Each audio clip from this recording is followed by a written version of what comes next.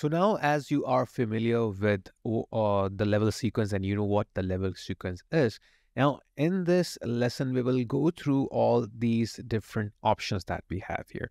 Now, the first option here is basically, if you will see, it's about the actors and the options to bind. So this is for the binding here. And usually uh, we don't work on it a lot. Okay. Next to it, we have saving the sequence. So actually, if you will see here, the sequencer name and plus there is a static option here. Now, this static means that it's not saved. Whenever you are saving any file inside Unreal Engine, when you go in the file, you will see there is a save current level. So it will only save the level that you're working on. And now if you are on the third part, you will see save all. That means it will not only save the level, it will also save the sequence if you're saving. Now, if I will press this save button here, it do the same thing, but this doesn't save the level. So if you want to save only the level, you can press Control S. If you want to save everything, you can press Save All or Control Shift S. And if you only want to save the sequence, you can just press this button and it will save the sequence. Now you don't have the static anymore. But the ideal thing to do is that you can press Control Shift and S whenever you want to save everything. Now here we have the save option, and here is find the viewed sequence asset in the content browser. That suppose I click on this chair and I click on this option, so it will show me where this sequence is. Sometimes your sequence is lost somewhere and you want to see where the sequence is. This is how you can get the sequence. Now here is to create a new camera and set it as a current camera cut. You can create a new camera here, but it won't give you a cine camera. It will give you a normal camera. So if I click it here, it will give me a normal cine camera, which is spawned basically. So it's not ideal to use this one. So it's always better to create from here. We don't want the spawn because spawn is basically a term from the gamers that usually appears by itself when you're playing a game. So usually it's not ideal to use it from here. It's better to add from here or just create through right clicking or from these options. Now next here we have render the movie. If you want to render the movie, you can click here. Okay, so when we will move to the rendering part, we will more cover this in detail. This one here is basically it opens the blueprint directory. Whatever blueprints you are using, it will open from here. Okay, so this is a blueprint for the whole sequence. You can control the sequence with the blueprint. So if we don't want to use this, usually it is used when you're whenever you are working on a blueprint, especially when you're working on a game.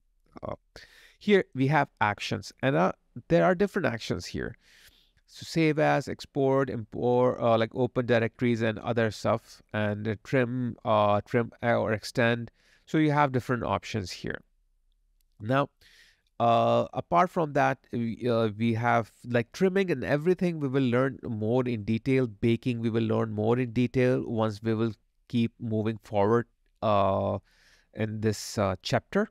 Okay, and some of them we will learn when we will move to the meta-human animation, so that all at once we will learn. So if you're watching this video and you want to skip to like a trimming and baking and all this stuff, you can go to my meta-human chapters and you will learn there.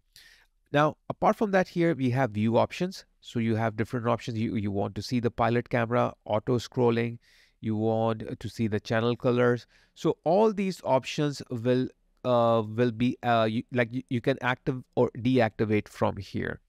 So it's totally up to you, whatever you want to see or whatever you don't want to see. Next is the playback options. Now in the playback options here, you have start till end, playback speed, playback range locked.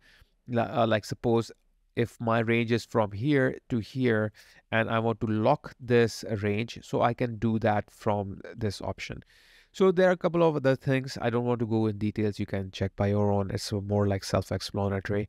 And then let's move to the other part. So this is key just if you want to add or view different sort of keys. Like suppose I want to see all keys, I can choose all keys. If I want to see only key group, I can see everything which is a key group. You can make a keyframes like groups of keyframe or key changed. So uh, it will only show you the changed keyframes. So usually by default it is key changed. So I will keep it key changed. I don't want to change it to key group or something else. And here also you can filter out if you want to see the cubic, auto, or user, or linear. So it's totally up to you how you want to see. This we have already covered in our last lesson. This is basically to turn on the auto key, turn on or off. So it's totally up to you. Now here is the edit. Now allow edit, what it do is that right now I have allow all edit. That means if I will change the position or anything of any one of these objects, like suppose I will move the chair. So chair will be edited inside my sequencer, also the one that I'm using, or also it will be changed inside the level, which is here. Okay, the main level, not the sequence. So it will do that. Now, other thing I can do here is that suppose if I'm changing this in the sequence and I only want it to change in sequence, but I don't want to change it in the levels, so I can only choose the level edit only.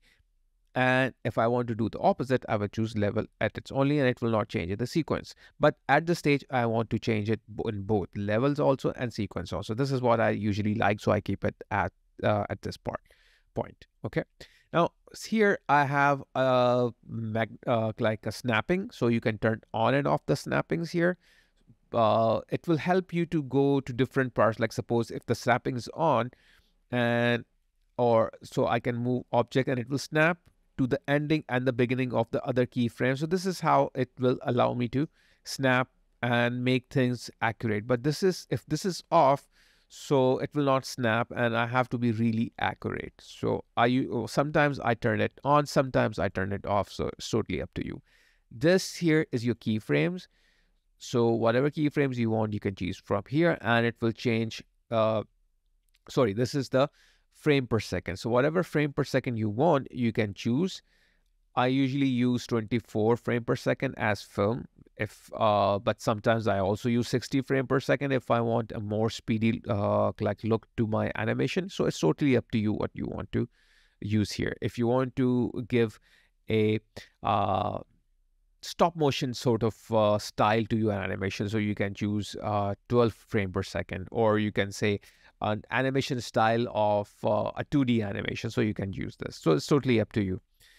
Next here is the show animation key in a curve editor. This is I showed you in the last lesson also. So if you want to choose any one of these, it will show you that's keyframes. So if you will see whatever is linear is more like straight. Okay, so it's more like a kind of a you can say curves or tangents on those kind of things to control your animation. So here, these are the basics of these. Next here, we have the name of the sequence, okay, which you can lock. So if you lock it, so you cannot edit anything out. You can just view. So for safety purposes, you can lock your animation. So nothing will be, you can say, edit out. So unlock, I can edit anything. Lock, I cannot do any sort of editing. These are the layers of whatever you are adding. We have covered already this in the last class. This is basically your timeline. We already covered it.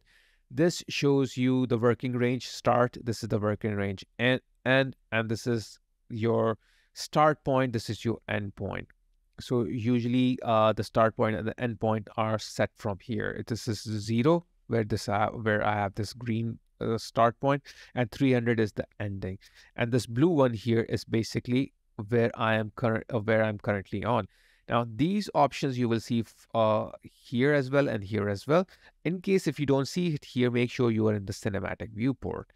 Now what this do is that it records the actor in a sequence For example, if I will go in the beginning here, and I will take this part, okay, and then what I can do here is that I can start recording here, and I will just press here the record button, and it will start recording the options, like whatever I'm doing. Okay, so let's stop this. Now if I will go in the beginning and play, so you can see that whatever I have done is recorded. Okay, so automatically it got added also. It made a folder here also, and it added here. So this is how you can manually do the animation, just like performance-based animation that you do inside. Let me undo this. That you do inside like the character animator. Oh, what happened to this? So I think I have done a lot of undos. So yeah, fine. Okay, so I hope this part is clear. Now, what else we have here is basically, let me remove this. Okay, what else we have is basically here for set a playback start and set playback end. So this is for these green and red options. You can change from here and here as well, or if I click it here from this part, or if I click it here, this end part. So this will now become my range, okay, which actually I don't want, so I will undo that. Okay, apart from this, this is to go in the front, means like in the beginning of your animation and to the end of your animation. Basically, this will take you to the red bar, this will take you to the green bar. This is basically jump next or previous keyframes. If you have the keyframes, it will take you, your tracks, like whatever tracks you have. Okay, so not only tracks, the keyframes as well. So you can see I have more like couple of keyframes here. So if I will keep on clicking, it will start jumping to those keyframes. If you remember, I made these keyframes for the chair animation. This is basically 1 frame back, 1 frame forward.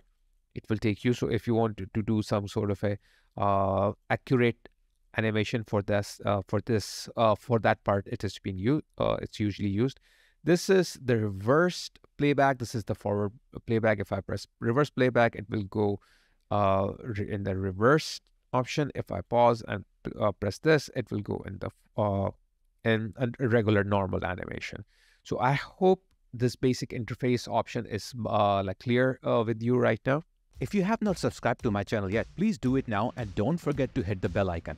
By the way, I have noticed that many of you are watching my videos without subscribing. So let's change that. Subscribe to my channel and be the part of the interactive community. Now, here's something really important I want to talk about. Please do not download my videos. Just watch them online. When you download them, it messes up my watch time hours. And that's a bummer. I want to keep creating awesome videos, but it's demotivating when I lose out on those stats. Thanks a bunch for your support. You guys rock. Catch you all in the next video.